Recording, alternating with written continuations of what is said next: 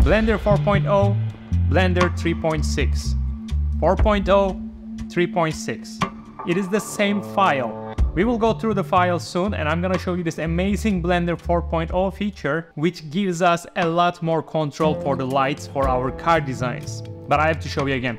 The same file, Blender 4.0, same file, Blender 3.6. Nothing changed, I just rendered both in cycles. Alright, to show you the difference, on the left I opened the Blender 4.0, you can see it here, and on the right we have Blender 3.6, you can see it here. So the file is the same, and I go into the cycles render mode on both of them, if my graphics card allow me to do that.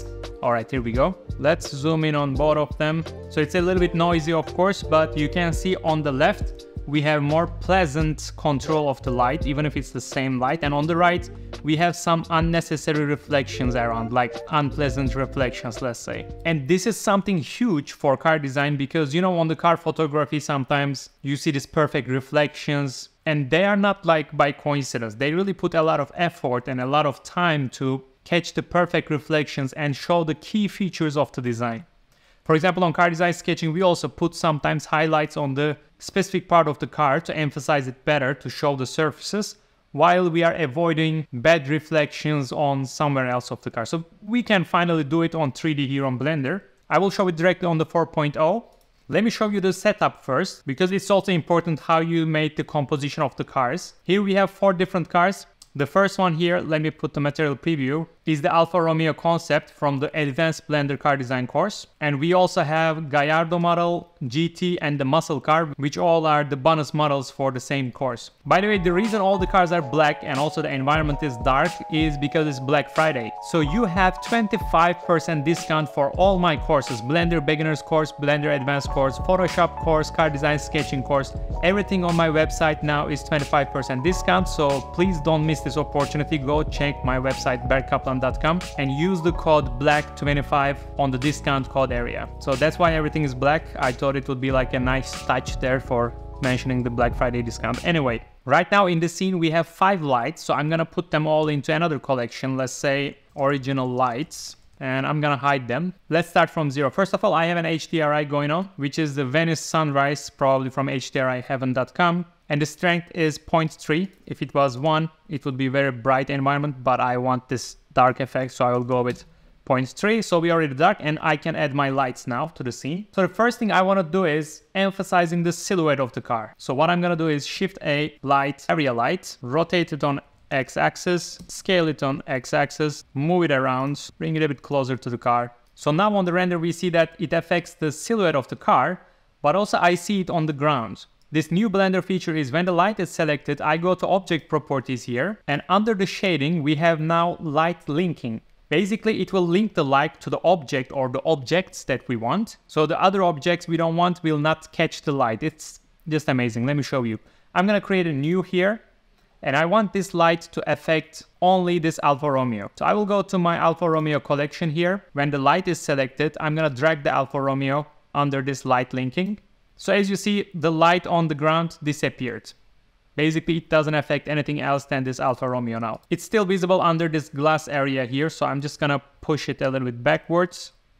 So basically now it shows only the silhouette of the car, which separates the car from the background. Let's hide it and unhide to see it better. Looks good. We can of course do the opposite. I wanna put a light now for the foreground to light up a little bit the ground, but I don't wanna direct reflections on the car. So I can just add an area light. Let's come close around here, move it up. I'm gonna increase the size of it and the power of it. So now thanks to this light, I can see the texture of the ground better here.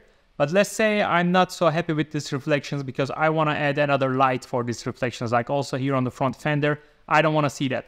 So on this light, I go to Object Properties, Light Linking, New, and I'm gonna drag the ground object under here. So now it affects only the ground. So I can move it around, I can do whatever I want, and it doesn't affect our car. So I think you got the idea. I don't wanna make all the lights one by one because it would be boring. So I'm just gonna put them in a new collection, second light setup, and I'm gonna hide it and bring back the original lights that I did. So it's better to walk through rather than setting up everything. Let's go one by one. The first one I added was the silhouette light, like more or less what we just did. But I kept the reflections also on the ground because it kind of adds like interesting light here. In that case, it doesn't bother me because it feels like there's a window or a natural light or another light coming from another source, and it kind of creates some interesting shading here. I like it. The second light I added is here on the back side of the car because look at the render. Without it, it's super dark here. So I wanted to bring a little bit of lightness to this area. It fits quite well to the car body, but I really don't like this reflection on the side skirt here. Like, it is totally unnecessary reflection for me. It doesn't have any purpose. It even affects in a bad way my render. So I want to hide the skirt here. So what I'm gonna do is now on the light linking, if you click on the new, and if I bring from the Alfa Romeo collection, only this object of the side skirt, and if I drag it to light linking, it only affects the skirt now. But I can just uncheck this box. It makes like the invert selection. So basically now it affects everything, but not the skirt. So that's what I mean by it gives us amazing control, because I really wouldn't like this light coming to this skirt and this unnecessary, horrible reflection. So I'm just hiding it from the skirt. If you feel like it's a bit of cheating in real life, it would reflect there, so it means the design is bad.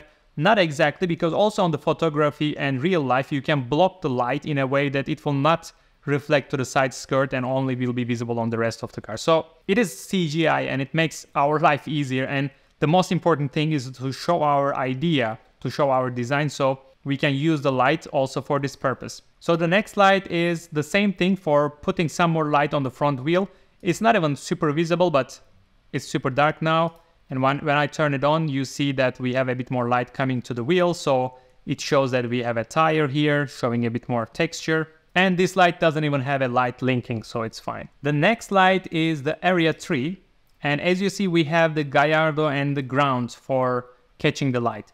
If we didn't have it, if I just turn it off, it has a lot of reflections on Alfa Romeo as well.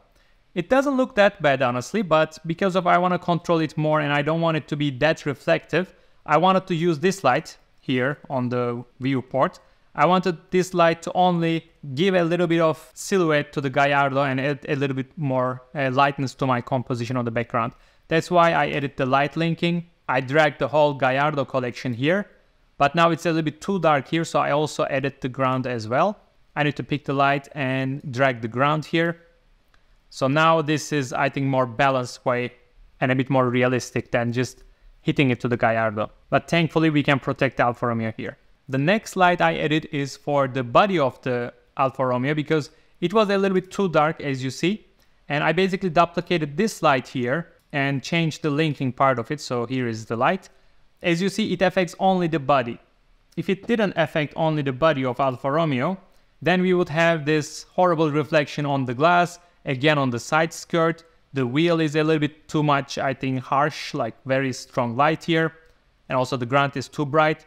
So I wanted to have only emphasizing the sculpture of the body. Like we have a very nice body here and I wanted to put light only there. So on the light linking, create a new, and under the Alfa Romeo, I just drag the body of the car.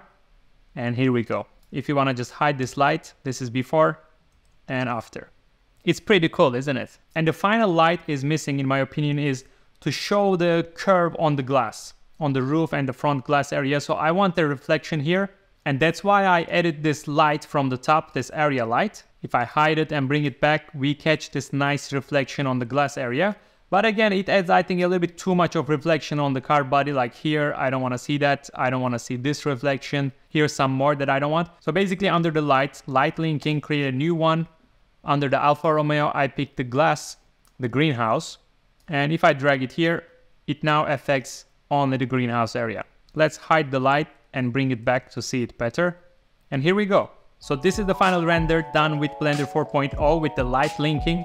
And if I just save the same file, exact same file on 3.6, that's the result. That's definitely worse. Basically only the light linking is a different feature here and it really affects the final result. I love it. It gives us a lot of control. And if you are not confident with your Blender skills, you can check out my Blender beginners course, and if you want to level up your game, you can go to my advanced course on my website.